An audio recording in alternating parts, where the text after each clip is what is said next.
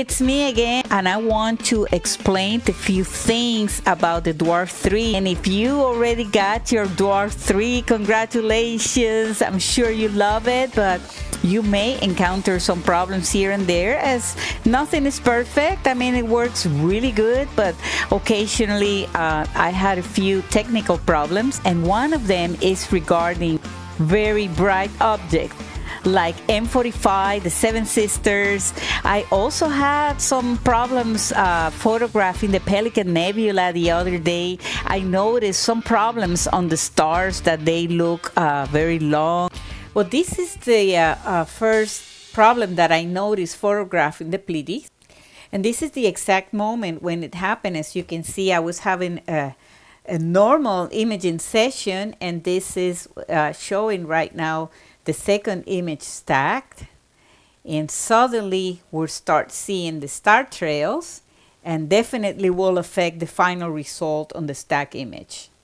And what are the possible reasons for this? Well, I can think on a few.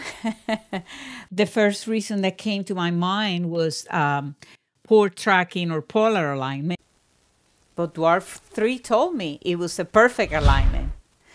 So I decided to continue the imaging session using the preset 30-60-30 exposure time, considering that it's a very bright object, and using traditional cameras and mounts, sometimes the solution is to lower the exposure time. So solution number one, try to start the imaging session again and lower the exposure time.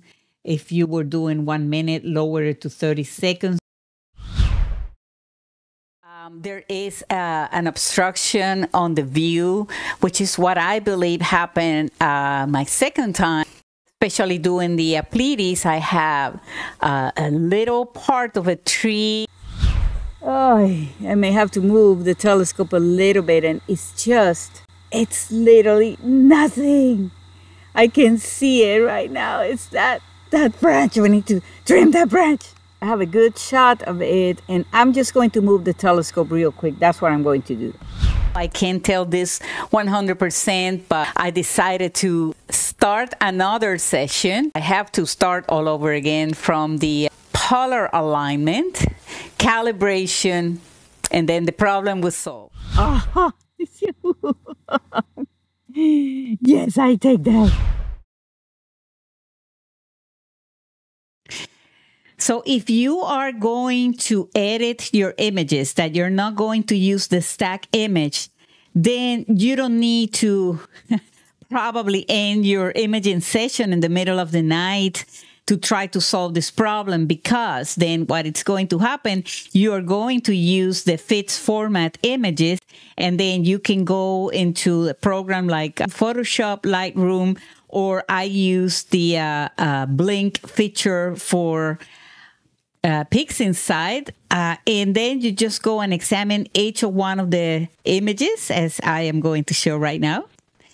And immediately you are going to see which are the images that have that star trails that are long enough to affect images. And normally those images, I delete them. It's better not to use them, even if you have cosmetic correction during the calibration process on the editing software. It's just better to get rid of them because they will affect. And last but not least, maybe it is an app problem. As I am recording this video today, November 1st, dwarflab released another upgrade for Dwarf 3 telescopes and Dwarf 2 telescope, because it's the same app. They announced that, bugs have been fixed, so maybe it's a bug. Be sure that you have the latest app and restart your device again, the telescope, and also the device that you use for it, if it's your cell phone or a tablet, and just give it a try again and see what happens. You can also send a log to dwarflab, and I am going to show real quick some screenshots on how you can do that. They're going to let you know what the problem is, and it may be one of the reasons that I said it. It may be that they need to do an upgrade or fix some bugs in the app. So that is the last resort. You can always contact them, and this way they can see what the problem was. Well, I hope this helps you in the near future once you get your Dwarf 3.